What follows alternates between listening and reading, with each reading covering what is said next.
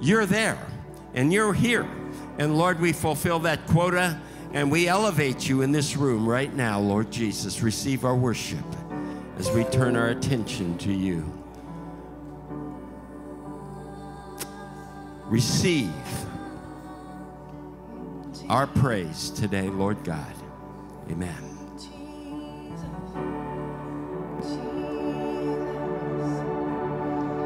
Cornerstone Church, good morning. Let's invite Jesus into this room. Oh, Jesus, come on in.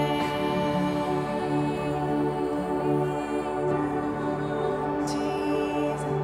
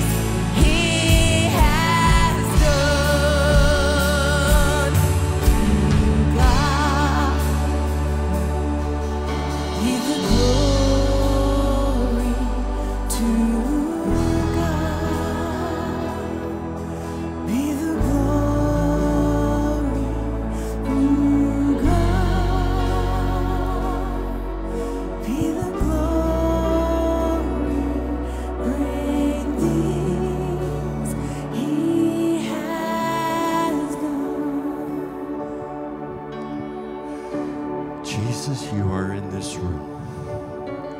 Come on, church, do you understand? Jesus is here. When Jesus comes, let me explain to you, the book of Corinthians talks about the fact that he dispenses ministry gifts to us to help us along the way. One of those 9 gifts of the Spirit is the word of knowledge. The word of knowledge is simply this: the Holy Spirit downloading information that is not humanly transmitted. How many know that's supernatural? That's beyond the natural. That's Jesus working through the Holy Spirit, and he has given us a gift of word of knowledge this morning, and I'm going to have Ann share that with you.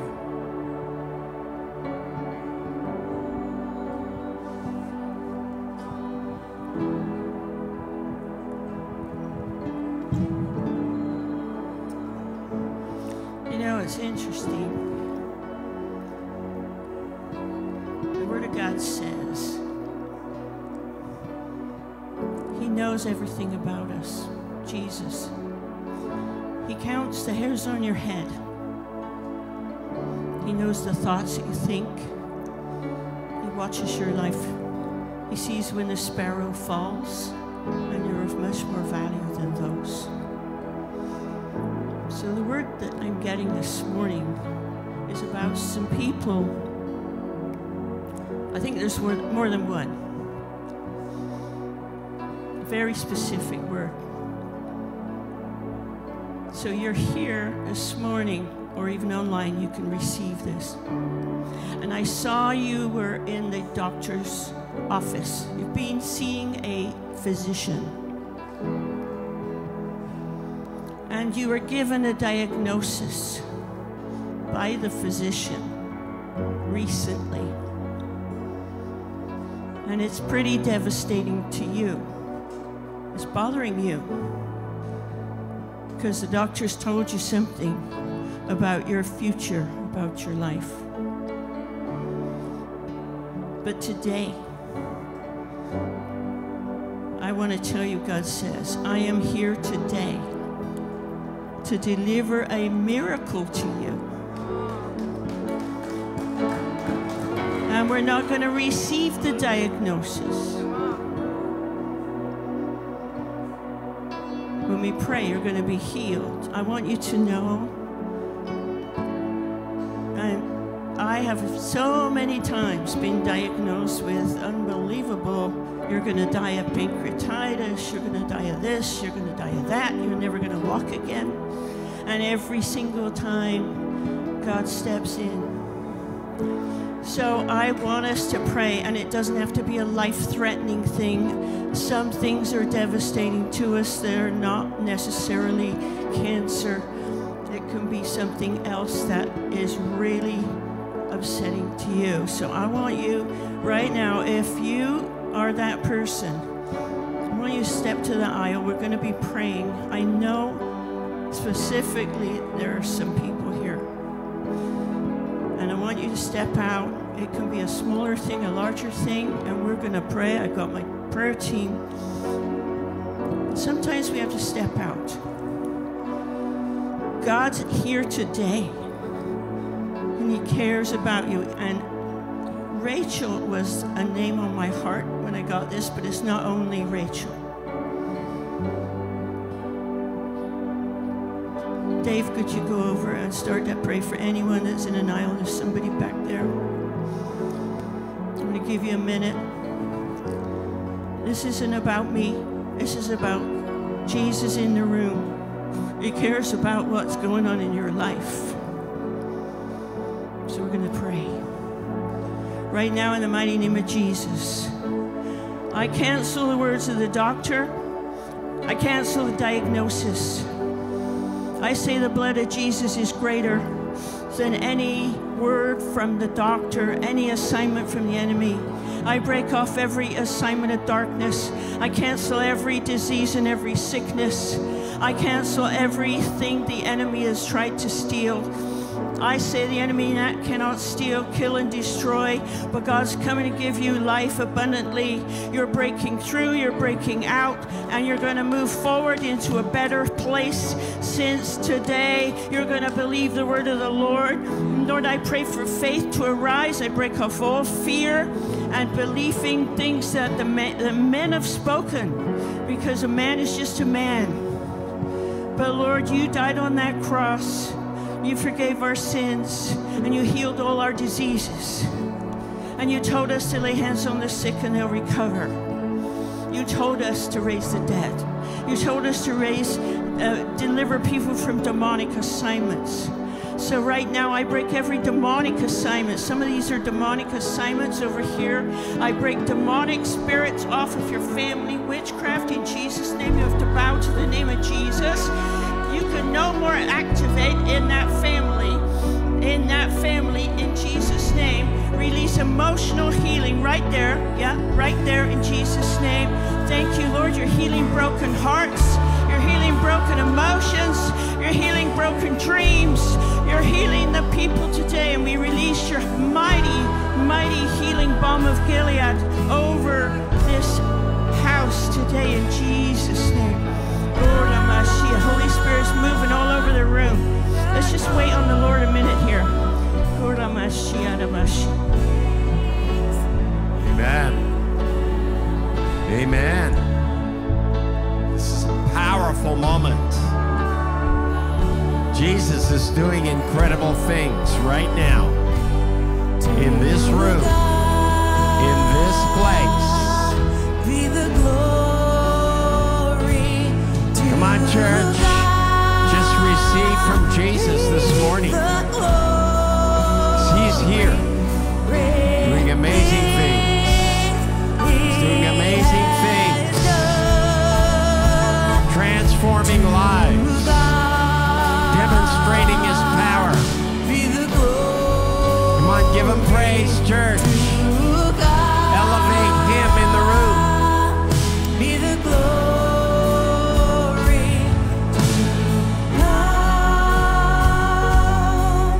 Be the glory.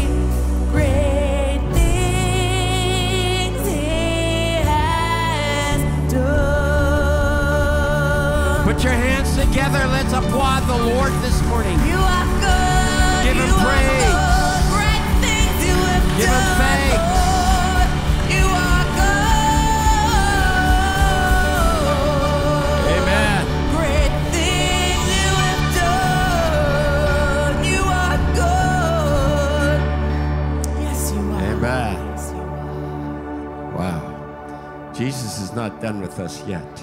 Go ahead and be seated if you would right now. I want you to listen to this story, and then I'm going to have David share his story, and then I'll tell you another story. These are good, quick stories. Last weekend, do you remember? I asked you to pray for my brother. He was having a cardiac arrest. That started in the afternoon on Friday. He was admitted into the Oliver Hospital, Oliver, British Columbia.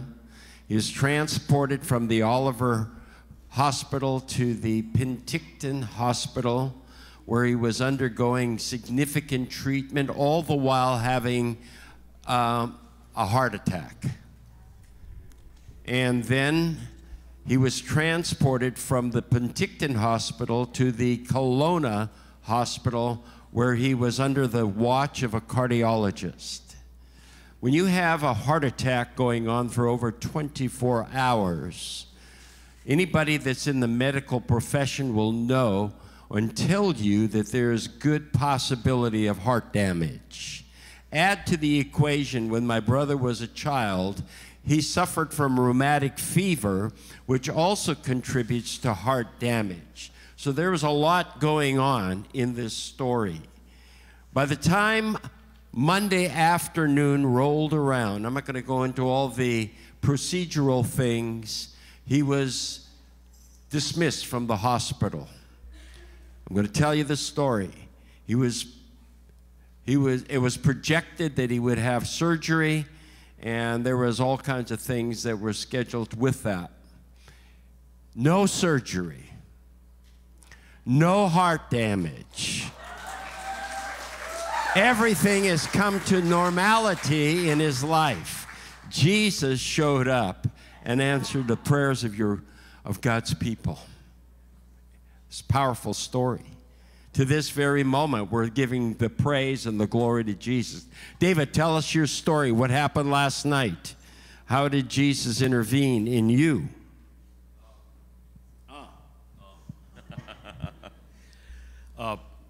Bill Johnson was saying there's certain conditions here, and you have this condition, I want you to stand up.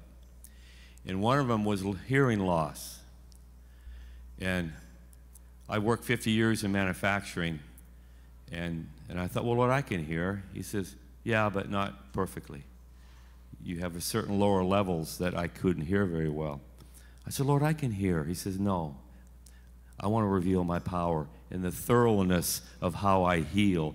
I do things intentionally, and I'm very thorough. I said, okay, so I stood up. And so anyway, he had people around lay hands, just one person, lay hands on the person that raised their hand. And so the brother asked me, what's up? I said, well, I have hearing loss in the lower decibels. It's okay. And so anyway, he began to pray, and I felt the power of God. I'm feeling the power of God right now. Ooh, yeah. I know when the power of God is there, the anointing is there, and Jesus is there. And so I said, okay, Lord, heal. I believe. I do believe. And when he finished praying, he stood back. He talked real quiet. I said, I could hear you. He backed up. I repeated what he said. So Jesus healed me last night. And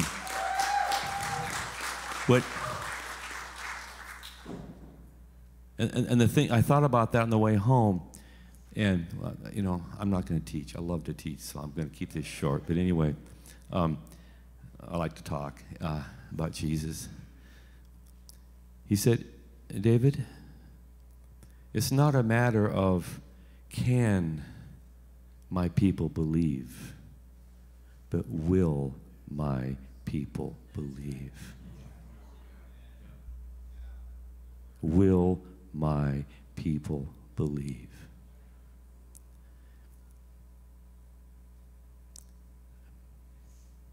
Peter healed. God used Peter to heal a man. And the church of that day couldn't figure it out. You know, they tried to reason it and try to figure it out. And the guy said, you know, all I know is that I couldn't walk, but now I can. That's all I know.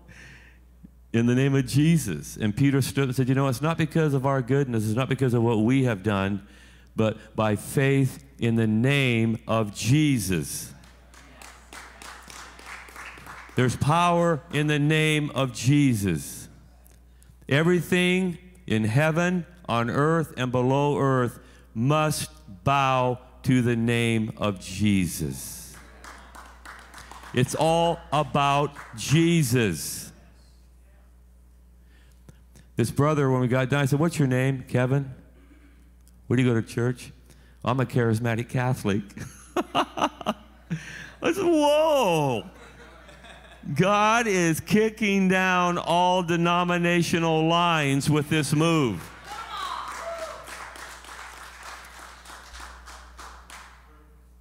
Will we choose to put faith in the name of Jesus? So I didn't need to be healed because I could hear. But Jesus said, no, I want to show you how thorough I heal. How thorough I heal. Awesome. Well, let me say this. A few months ago, not only can he use charismatic Catholics, but a few months ago, he can use, how many know he can use the internet? Now that's going to stretch you. A while ago, a few months ago, there was a gal listening online to one of our programs, or what do you call this thing? Streamings, our services. That's what it is. It's a service. And she had holes in her heart, had a hole in her heart. And you're going to hear her testimony. She's probably going to be here within a month or so. And you're going to hear about how God healed her and restored and fixed her heart. It's about Jesus. You were given a packet when you came into this room this morning. And that packet has a wafer, it has some juice, and it represents the body and the blood of Jesus. When Jesus died on the cross, there was a whole lot more going on than we really realize. The Bible gives us insights here, there, and everywhere as to what's going on the cross.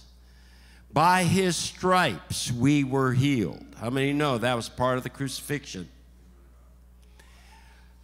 Redemption took place. Jesus tore, the veil was rent in the temple from the top to the bottom. We have access to the Father through Jesus Christ.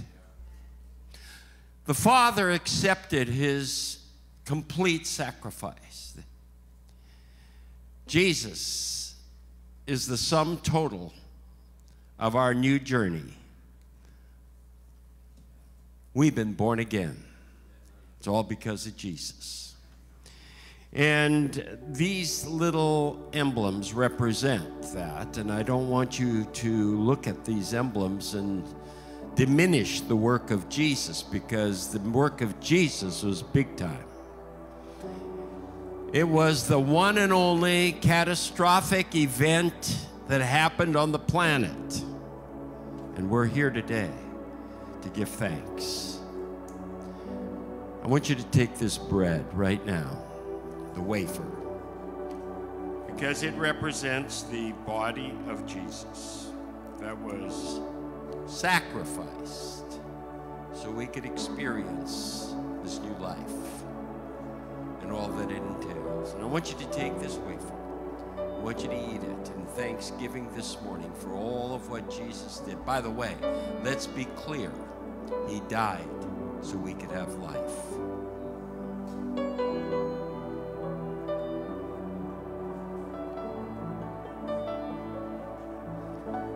He ended his human life so you can have eternal life.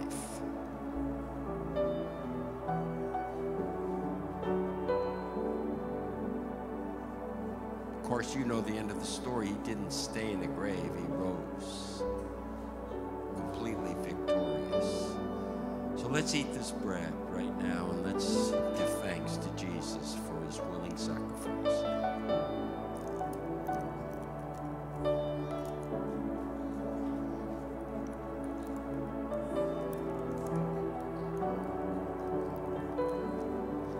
There's this packet also.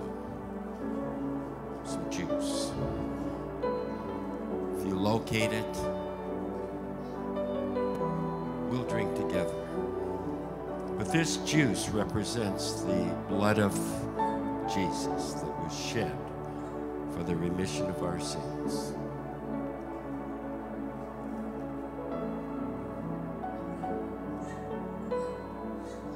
The Bible says, it makes it clear that life is in the blood.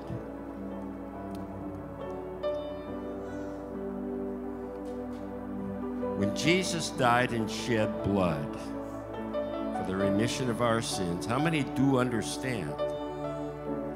When you came to faith in Christ, you were given a, can I put it this way, a blood transfusion. Royal blood now flows through your veins. Your DNA is connected. A lot of things happened. Your DNA goes to the Father. Jesus is your brother. Come on, church. He's the Son of the living God. We become sons and daughters Father. We've been accepted into the family, the household of faith, because Jesus completed his sacrifice. He gave his body and he shed his blood. Let's drink together.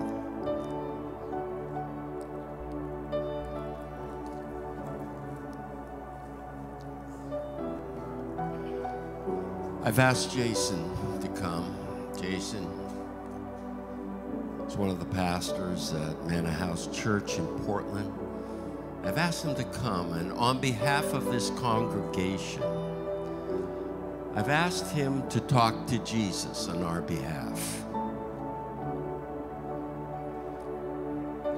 So as he talks to Jesus this morning, I want you to own the conversation. And let Jesus be elevated in your life.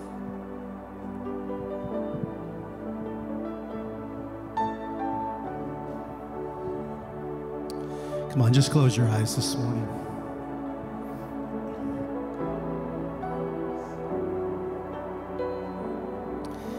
David and Pastor Larry made a statement at the very beginning of service, if you arrived late, about how do you get Jesus into the room and how do you keep him there? Questions maybe, statement maybe. And the answer's easy to say maybe, but hard to do. Jesus would tell us through Revelations 3:20, he says, "Behold, I stand at the door and knock. And whoever would open the door and invite me in, I'll come and I'll dine with you." So the answer to the question is, do we invite him in? This morning as I pray, I want you to invite him into your sin, because he wants to forgive you. I want you to invite him into your sickness, because he wants to heal you.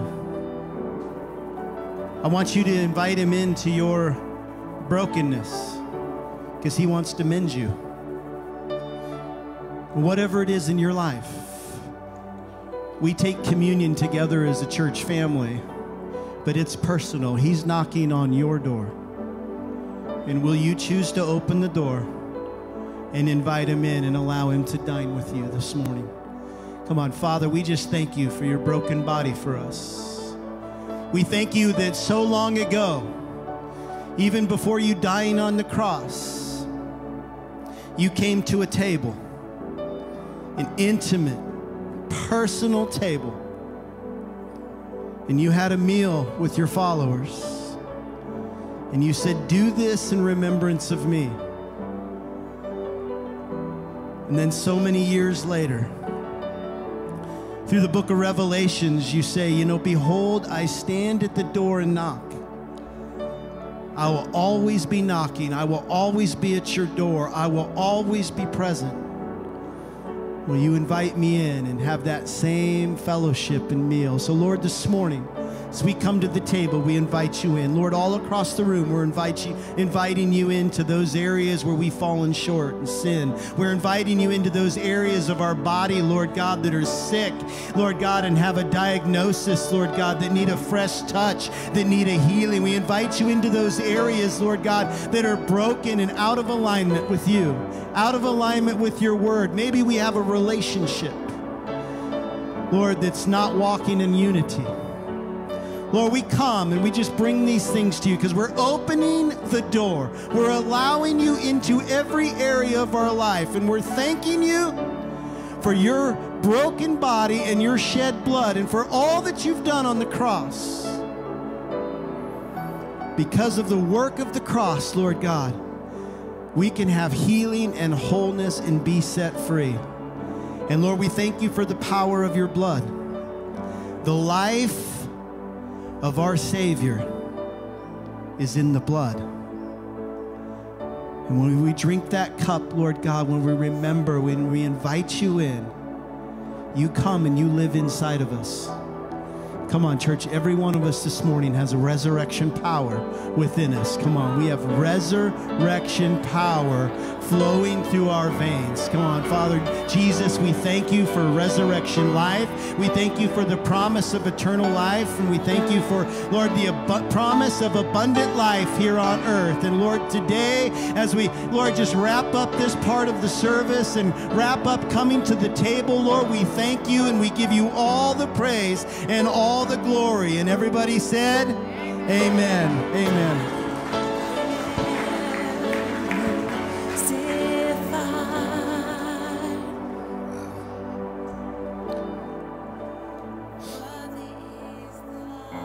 I'm going to talk to you about growing faith in a moment.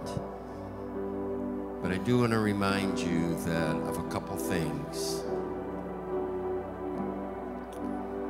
This church is in existence in Grace Harbor to extend the kingdom of God. When I say church, I don't mean the building, I mean we. We here, lift your hands if you're living and you're breathing and you're a citizen in the kingdom. Come on, lift your hands up. Okay, so we're the church. And we, the church, are designed by God to extend his kingdom. And we're poising ourselves for the next natural season, which is the fall. On September the 17th, we're gonna, as a local church, we're gonna make available opportunities for you to sign up and be a part of growth classes, training opportunities. We'll get to that in a little bit. I'm excited for what's happening just down the hallway earlier Sunday morning. The Hispanic ministries. Just need you to know that Simone, come on, Simone, stand up. Simone has agreed to give leadership and oversight to that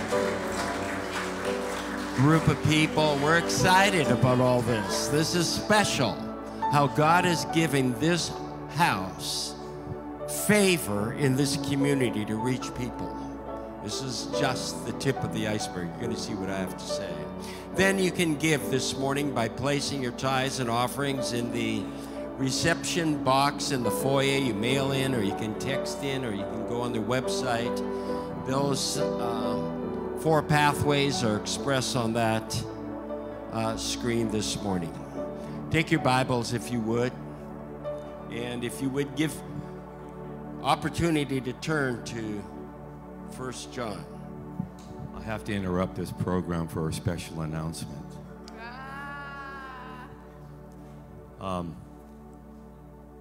55 is a good number. That was a good year for Chevrolets. How many would like to have a classic 1955 Chevrolet? Yes. So today, I have the honor of us recognizing an amazing couple, married for 55 years. Is that today? Today or when? When? The 31st, 55 years. 31st of August, okay. But that is a testimony in itself. It's a witness of commitment to one another, a commitment to God, a representation of the church's relationship to Jesus. Every day has been just wonderful, hasn't it? Yeah, there's been a lot of blood, sweat, and tears. So I'm just saying that, you know, relationships grow us. Relationships develop us. Relationships mature us. And I had a couple scriptures I want to speak to you too. I know we know these scriptures, but he who finds a good wife finds a good thing and obtains favor from God. There's favor on you, has been for many decades. And who can find a virtuous woman? Her worth is above rubies, above all rubies. And what is virtuous? having and showing high moral excellence. I was reading Proverbs 31 this morning, and I'm thinking, man, Sharon, you exemplified what's written in Proverbs 31. Your children have risen up and called you blessed. Your grandchildren have risen up and called you blessed. And so, personally, and I know as a corporate family, we are honored that you are our pastors and that your lives exemplify Jesus. So thank you. So this is just a small token from the family of our appreciation and thanks for both of you. Yes, so do you have any keys as to what makes a marriage last long? To share it. Keys. Well, you tell them. Keep short accounts. Ah, there it is. Keep short accounts, if you didn't hear that. That's Thank you very much, everyone. It's just our privilege to serve the Lord. And, you know, this is where God has planted us and called us. And sometimes, you know, there were other opportunities that would come. It's like, we can't just go chasing after something. We have to go where God wants us, and God wants us here. And so we are just thrilled, and it's a privilege to serve the Lord wherever he puts you. awesome. Thank you, Sharon. Awesome. Thank you, church.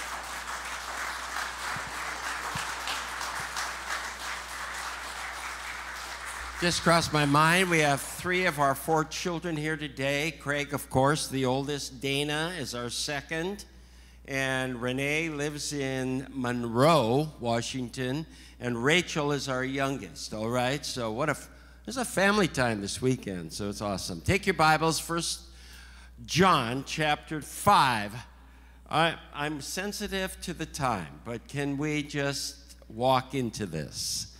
All right, I'm aware, but God would like to download something into our hearts, I believe, this morning. 1 John 5:4, the English Standard Version puts it this way. Everyone who has been born of God. Let's stop. This verse doesn't apply to every living human being. It's speaking of the fact of everyone who has been born again by the Spirit of God throughout the ages, in past times and in current times. Anybody born again in this room? So this is your verse. Everyone who has been born of God overcomes the world. That's a system out there that's pitted against the ways of God. Are you clear on that? And this is the victory that has overcome the world. It's 2 words: our faith. Our faith in what Jesus has done in our life sets you on a new path and gives you a new life. I want to begin this morning by relating a true story or a recent account from the golf world. If you don't mind, I apologize in advance, but can I help it? You may not be a golfer or even a golf fan, but you can benefit from this story, I tell you. There was and is a young man. His name is Wyndham Clark. Just curious, does anybody remember that name? Not a soul in this place. Can hardly believe this.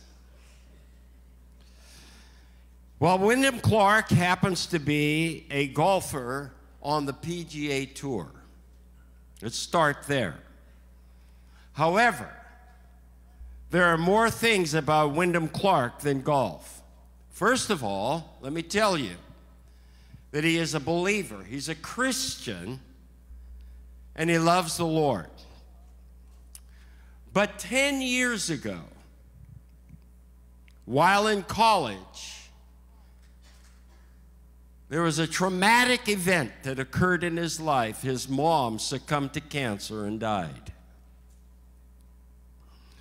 Her last words to her son was to keep on pursuing golf and to persevere. She told him to use the platform that God would give him for the glory of God. Well, last May, just a few months ago, I don't know where you were, but it was all over the news. Wyndham Clark won his first PGA Tour event as a rookie. It was a long time coming and a lot of work in between. 6 weeks later, again, I don't know where you were.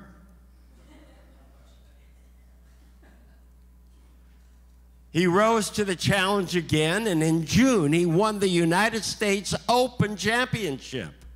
He is your champion, golf champion. And you don't even know it. What's more, his name has been added to represent youth in the United States in the Ryder Cup, which is coming up in a few weeks. You got to get familiar with this, church. This is important stuff. Wyndham had persevered through many losses. He went through depression, anger, and frustration.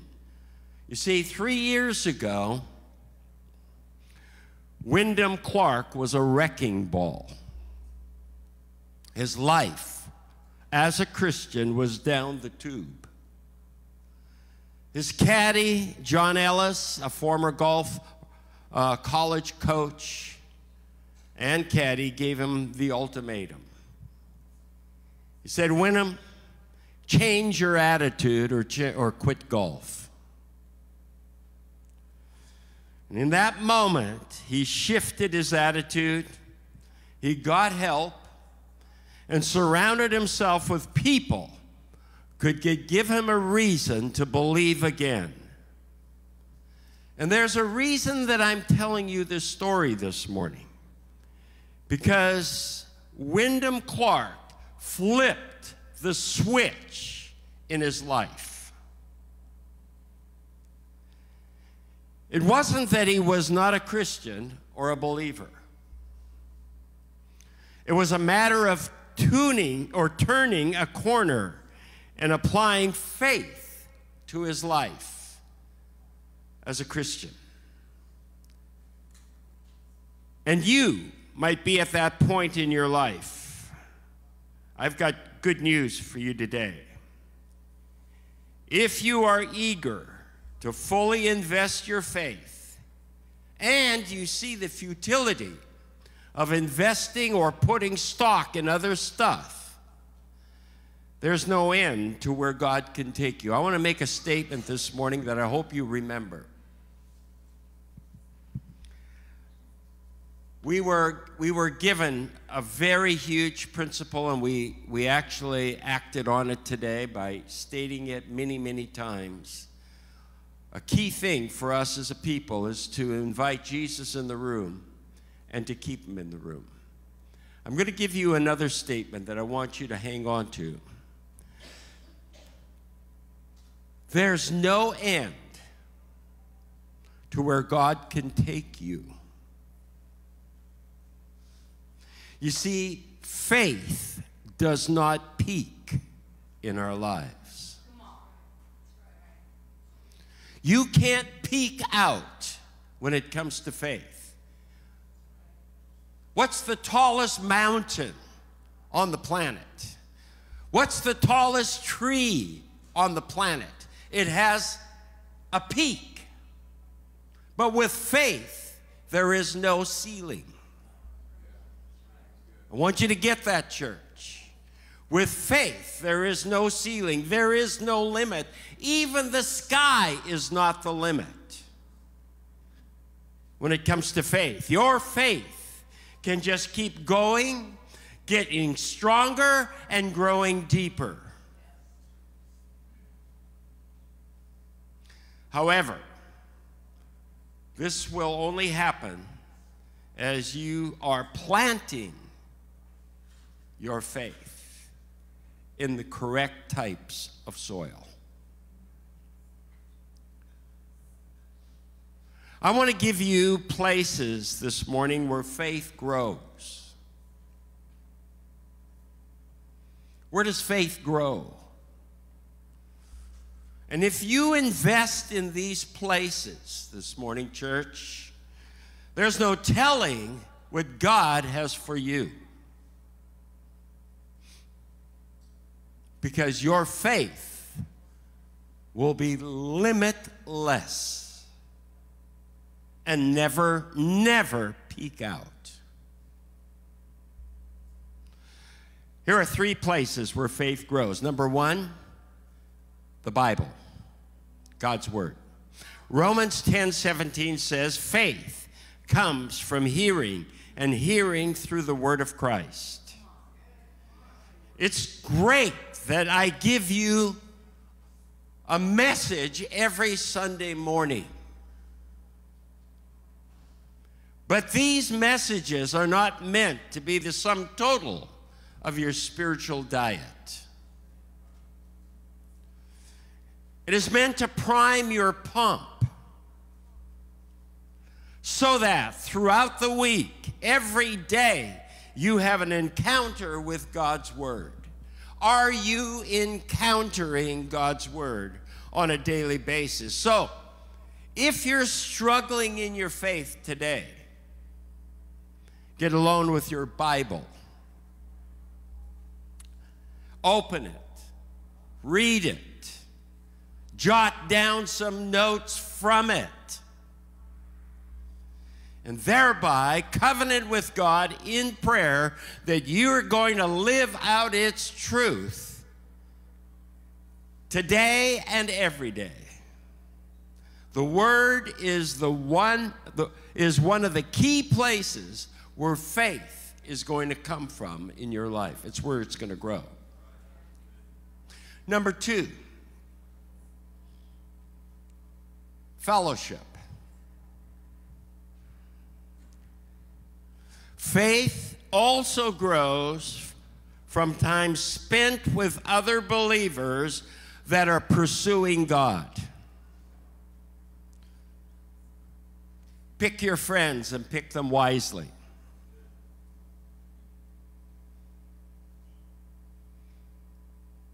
Some people that are sowing into your life are deadbeats. They're doing absolutely nothing to encourage your faith toward God. Now, I'm here to tell you that we have relationships in our life. It's like concentric circles. I have a lot of friends. Some of my friends aren't even Christians. But I don't sow, they don't sow into my life essential values. I'm a friendly guy, and I have friends, widespread friends. But I tell you, it's the close-knit friends that I have that I choose very carefully that are going to be sowing kingdom values into my life.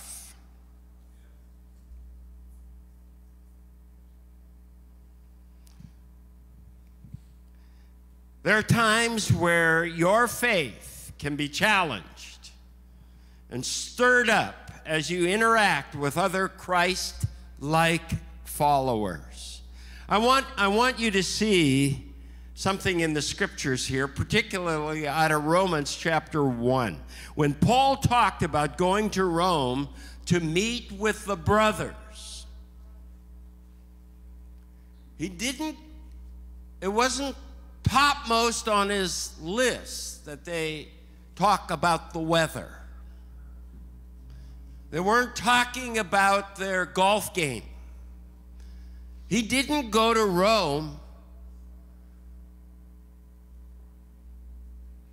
for frivolous reasons.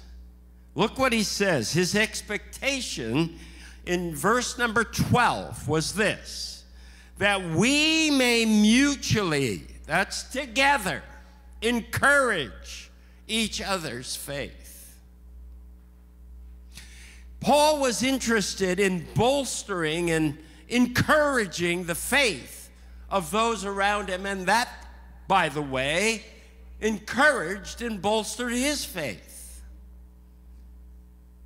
They talked about Jesus.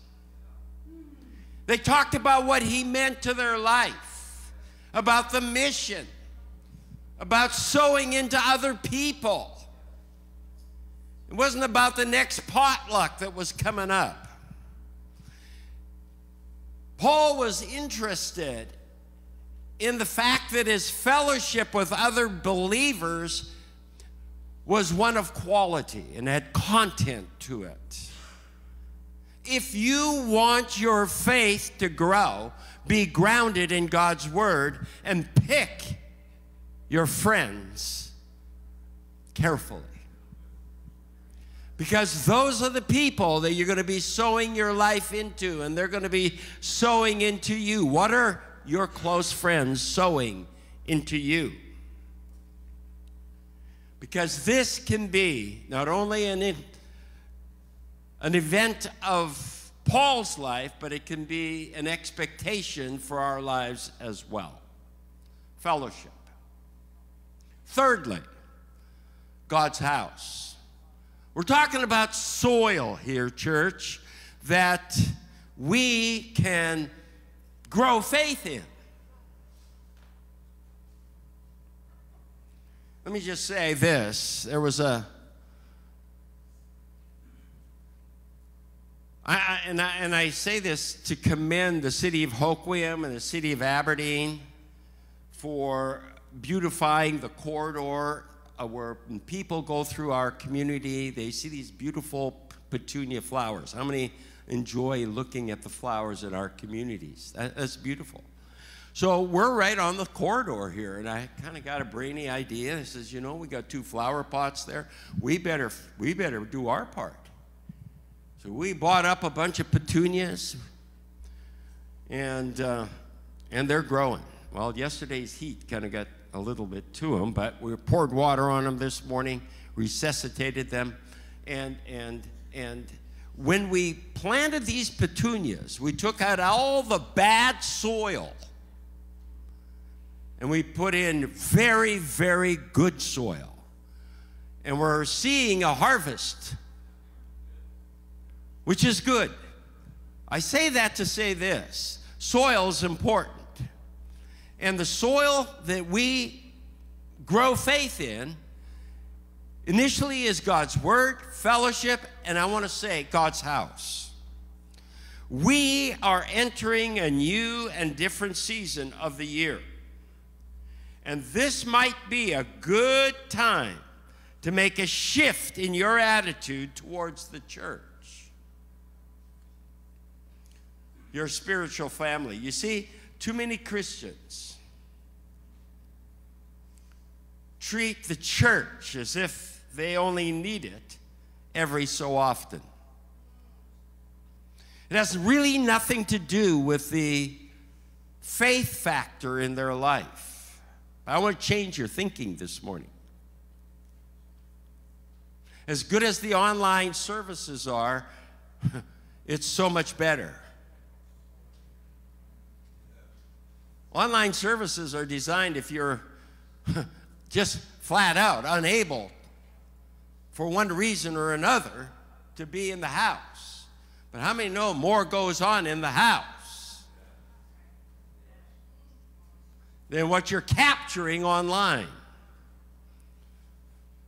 So a casual attitude to the house of worship will affect your faith walk.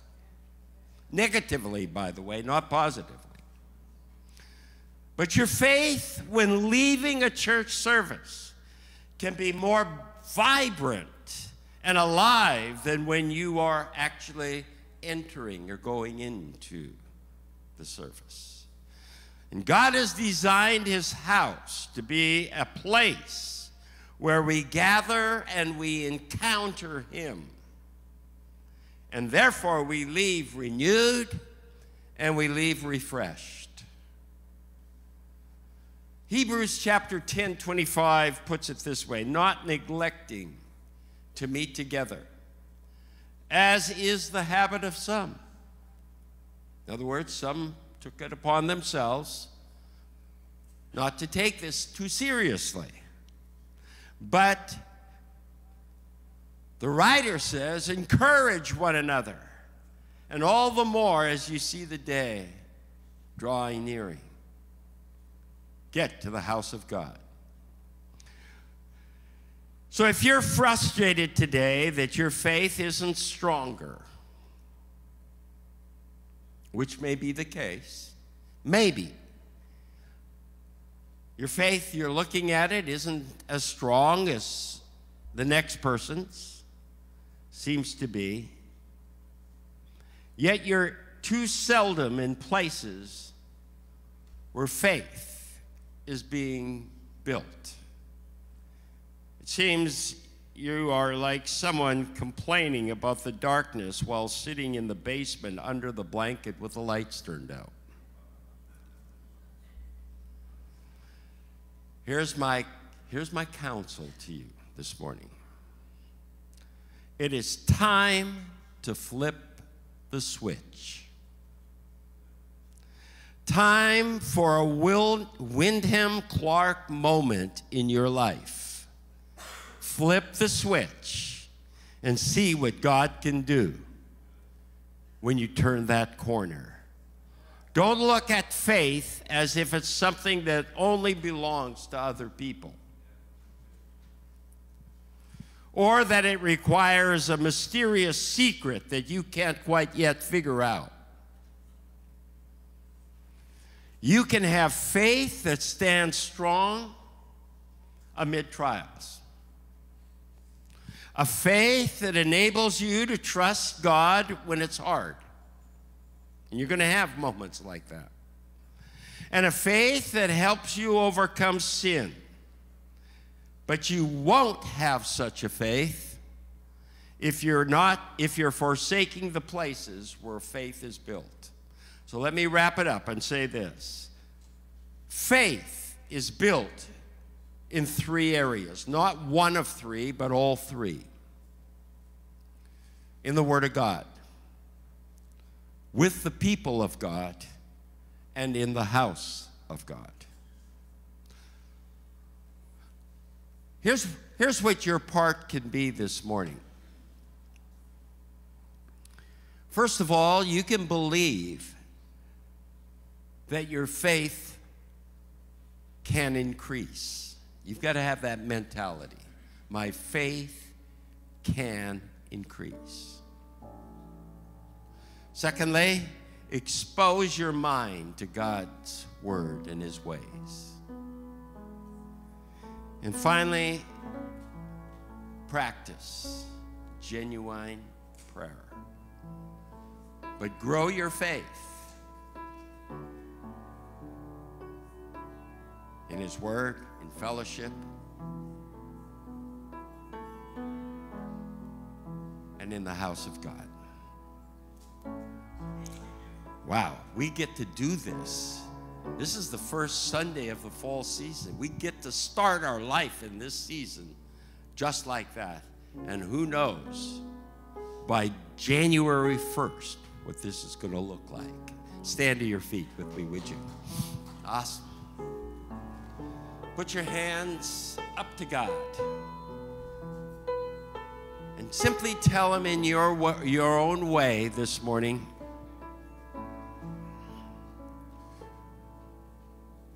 that you're flipping the switch.